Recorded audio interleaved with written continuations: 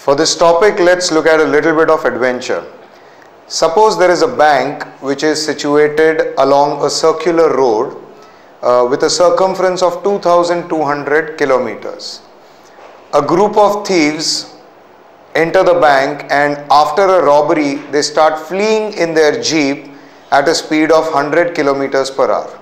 Now these thieves are moving in their jeep along the circular road, along the circumference of the circular road. The police is informed about this robbery, and the police start chasing the thieves after 4 hours. And instead of moving along the circumference of the road, they start moving along the diameter of this circular road. The intention of the police is to catch the thieves at a point which is diametrically opposite to the bank while the thieves are running along this circumference. So the question here is, at what speed should the police move so as to catch these thieves at this point diametrically opposite the bank? To understand this, we need to go through our very basic concepts of time, speed and distance, and once we've done that, let's come back and look at the solution to this problem. What is speed? If we try to understand the meaning of speed in terms of a definition, then the definition of speed would be, speed is the distance travelled in unit time. If we now try to convert this or express this in terms of a formula, we would say speed is equal to distance upon time. And if we relate it back to the definition, it is the distance travelled in unit time. Whenever we talk of speed, the most commonly used units for speed would be kilometers per hour or meters per second. So speed is normally expressed in terms of kilometers per hour or meters per second. Now if we just play around with this formula, we've already said speed is distance upon time. By cross multiplication we can say distance is equal to speed into time, and similarly we can also say time is equal to distance upon speed. Now most of the problems in this topic of speed, time, distance, we will need to use one of these three formulae. Depending on the data given and hence depending on what is asked, we will use one of these three formulae. If we focus on this particular statement, which is distance is equal to speed into time, we can say that if time remains constant, then distance varies directly as speed. This is if time is constant. What does this mean? In the same time, if I travel at a higher speed, I will be able to cover more distance, and hence distance varies directly as speed if time is constant. On the other hand, if I keep speed as constant, then distance will vary directly as time if speed is constant, which means if I travel at the same speed and if I travel for more time, then I will cover more distance. However, if I now relate these two, then we would get speed varies inversely as time if distance is constant. Now what would this mean? To cover the same distance, if I travel at a higher speed, then I would take lesser time, and hence speed varies inversely as time if the distance is constant. Now this has a lot of very important application when it comes to problems. So in a problem, if you are told that distance to be covered remains the same but the speed doubles. Now automatically if the speed doubles, the time required would become half of the original time. So we can also say, if speed changes in the ratio A is to B and if distance remains constant, then time should change in the ratio B is to A. So basically, because they are inversely related, we just take the reciprocal of the ratio, obviously assuming distance is constant. Having gone through these basic concepts, in a lot of problems, we've already mentioned that speed is measured either in kilometers per hour or meters per second.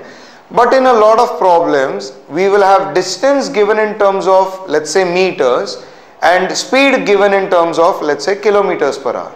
So what is important is we need to learn if speed is given in kilometers per hour, but distance is given in meters, then we may have to convert speed from kilometers per hour into meters per second. And hence, how do we convert?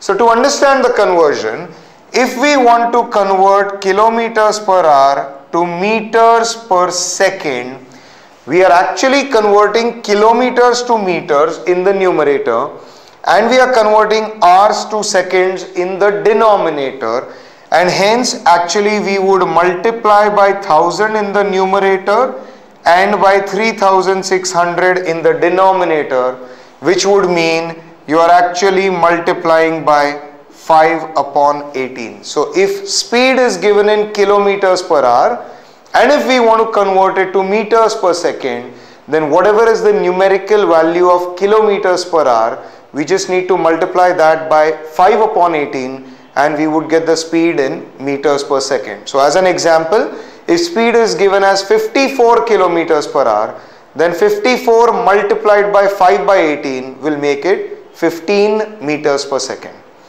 If I want to convert from meters per second to kilometers per hour, then I'll just multiply by the reciprocal of this, which would be 18 by 5. One other aspect is there are times when instead of kilometers per hour you have miles per hour. So we also need to convert miles to kilometers.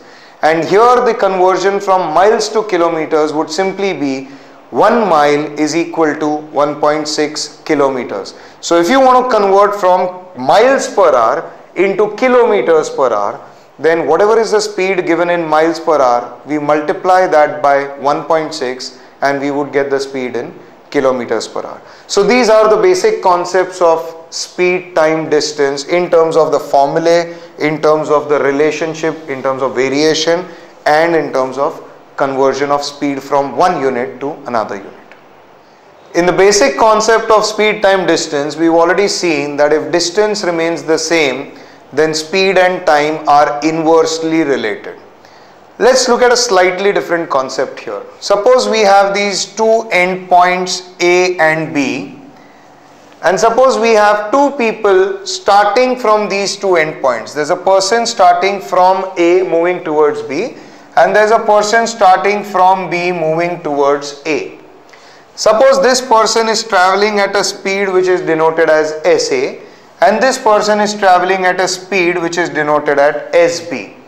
Now the problem tells you if two people start from two opposite ends A and B and move towards each other, and after meeting they reach the opposite ends in times A hours and B hours respectively, then what would be the relationship between the speed and the time? Suppose we have to solve a question of this type. Please note the time given out here as A and B is the time after meeting. So let's take this as a point where they meet. Let's denote this as point A and let's denote this as point M. And suppose we say that these two people meet at this point after time T. Let's try and understand what happens here. This person who's starting from point A is traveling at a speed SA and he reaches point M in time T. So the distance that this person travels is SA multiplied by T, speed into time. This person who's traveling at a speed SB reaches point M after time T, and hence this distance traveled would be SB into T.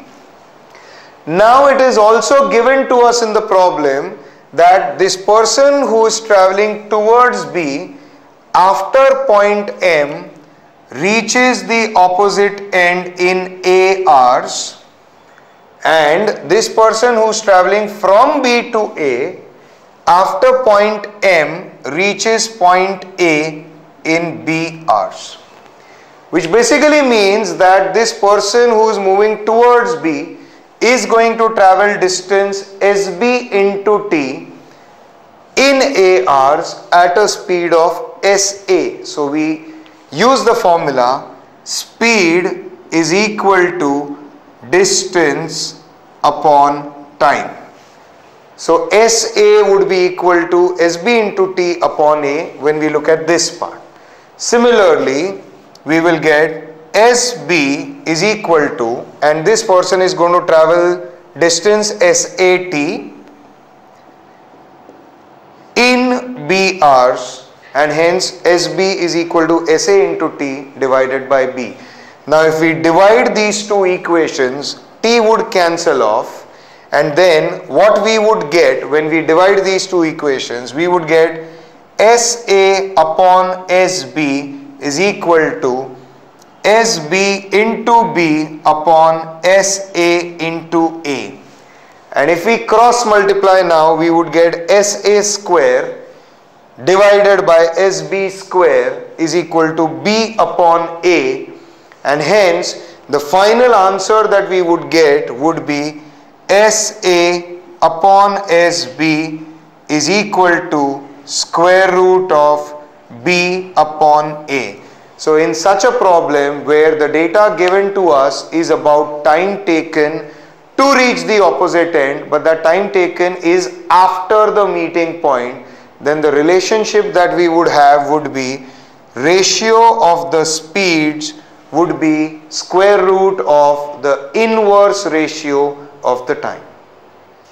The concept of relative speed is applicable when we have two moving objects.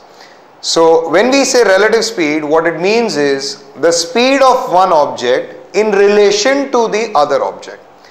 Let's assume these are two objects. One of them, let's assume for the time being, is stationary, and this is the moving object. Now if this object is moving towards this object or away from this object, since this object is stationary, the relative speed would be nothing but the speed of this object itself. Now let's take a case where these two objects are both moving, and this object is moving in this direction and this object is also moving in this direction. So we are looking at a case where two objects are moving in the same direction. If we want to find the relative speed of this moving object with respect to this moving object when they are moving in the same direction, how do we work it out? Now if this object was not moving, then the relative speed of this object would simply be speed of this moving object itself. But now by moving this object, by moving in this direction, is making it more difficult for this object to catch up. When I say more difficult, it means that this object is going to take more time to catch up with this object because this object is also moving away. And if it is going to take more time, that means the relative speed of this object with respect to this object is going down. Only then will the time taken be more, and hence when two objects move in the same direction, the relative speed would be the difference of the two individual speeds. So if we have two objects moving at speeds A and B, and if they are moving in the same direction, then the relative speed would be the difference of the two speeds. Let's denote it as mod of A minus B, because it would depend whether A is greater or B, but the relative speed is the difference of the two speeds. However, if they are moving in opposite direction, if we again go back to these two as the moving objects, by moving in opposite directions towards each other, each object is making it easier for the other object to meet up, which would mean time required to meet up would go down, which means the speed has gone up, and hence the relative speed now when two objects move in opposite directions would be the sum of the two speeds. So to summarize, whenever we have two objects both moving, suppose at speeds A and B individually, if they are moving in the same direction, relative speed would be the difference of the two speeds, and if they are moving in opposite directions, then the relative speed would be the sum of the two speeds.